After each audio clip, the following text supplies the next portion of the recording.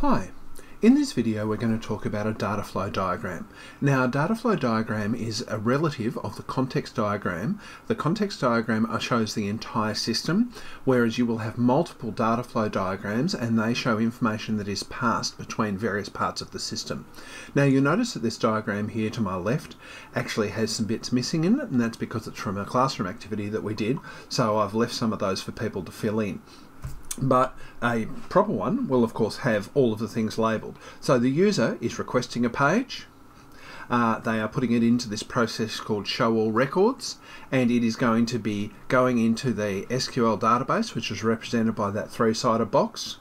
That is going to return the matching records with this process called display return records, and that's going to give them the information that they've looked for. If we're looking up here, the user, when they were searching for a particular record, then they would put in their search term. That would go into the process called search for record.